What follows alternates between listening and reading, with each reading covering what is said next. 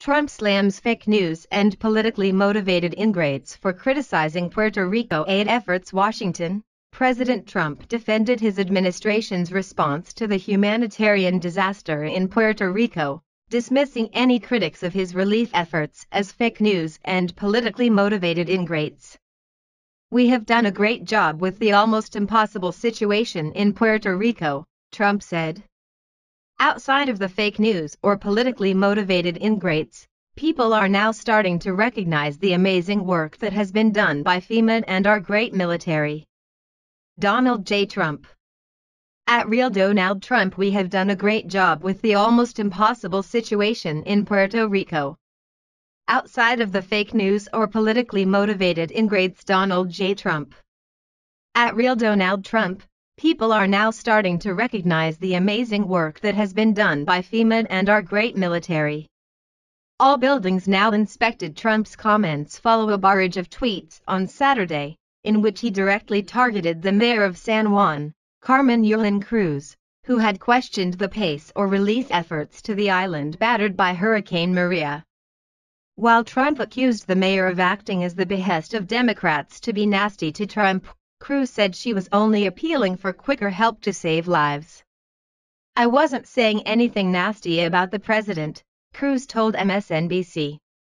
More. Trump blasts Puerto Rican mayor for poor leadership in hurricane relief crisis. More. Trump resumes defense of Puerto Rico disaster response, with apparent attack on San Juan mayor. More. Former CIA director obliquely questions Trump's leadership in Puerto Rico crisis. More. By the numbers. Hurricane Maria damage. Recovery in Puerto Rico. Trump is scheduled to visit the island Tuesday to review rescue efforts.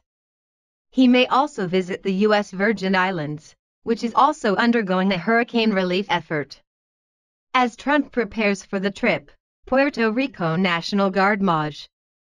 Paul Dolan said the president's expected visit to the island is not affecting aid deliveries or any other relief operations. In a third tweet on Sunday morning, Trump had kind words for Puerto Rico Governor Ricardo Rossello, thanking him and all of those who are working so closely with our first responders. "Fantastic job. Donald J. Trump." At Real Donald Trump. For safety. "Thank you to the governor of PR and to all of those who are working so closely with our first responders. Fantastic job." Rossello told reporters Sunday that the U.S. Defense Department has increased its presence on the island, and that the emphasis remains on ensuring that food, water, and other supplies get delivered to the people of Puerto Rico. However, when asked whether all buildings were inspected for safety as Trump had claimed, Rossello said, "I'm not sure about that. There are areas in Puerto Rico that we haven't gotten in contact." Trump also drew fire on Saturday for saying some people in Puerto Rico want everything to be done for them when it should be a community effort. 10,000 federal workers now on island doing a fantastic job. FEMA Administrator Brock Long said on Fox News Sunday that relief efforts on the island represent one of the most logistically challenging undertakings the country has ever faced, particularly coming so soon on the heels of other hurricanes. He acknowledged major challenges remain and there's still a long way to go, but he said a lot has been accomplished. "What I don't have patience for is the fact that what we are trying to do and what we have successfully done is we've established a joint field office in San Juan, where we're having daily conversations with all the mayors, we're working with the governor and his leadership to create unified objectives," Long said. Long also dismissed criticism of the federal relief efforts, including from Cruz. "We can choose to look at what the mayor spouts off or what other people spout off, but we can also choose to see what's actually being done, and that's what I would ask." Treasury Secretary Stephen Mnuchin said Sunday that the San Juan mayor's complaints about the pace of aid were unfair given everything that's been done. "When the president gets attacked, he attacks back," Mnuchin said on NBC's Meet the Press. After getting generally high marks for his administration's handling of Hurricanes Harvey and Irma, Trump has now found himself on the defensive for the preparations for Maria.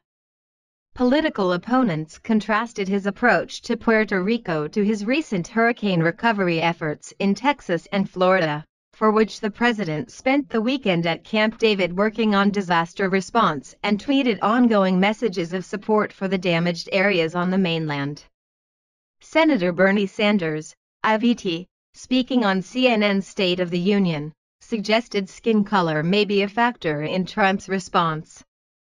He also noted that Trump tweet-bombed the San Juan mayor from his fancy golf club in New Jersey, where he is spending the weekend, while Mayor Cruz copes with a lack of food, water, and electricity.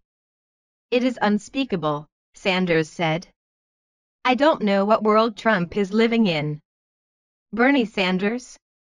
At Sanders, what world does Trump live in where it's acceptable to attack the mayor of San Juan while he plays golf with his billionaire friends? Ohio Republican Governor John Kasich, also on CNN, said it's not appropriate for Trump to criticize public officials who are in the middle of a disaster.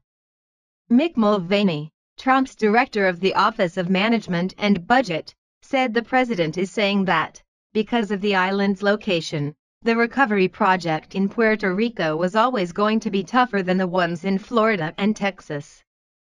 "This is an island that was absolutely devastated," Mulvaney said on CNN. "This was always going to be harder." Cruz herself appeared to dismiss Trump's tweets during an interview on ABC's This Week, saying that any dialogue that goes on just has to be able to produce results. As for Trump's visit, Cruz said, "If he asks to meet with me, of course I will meet with him.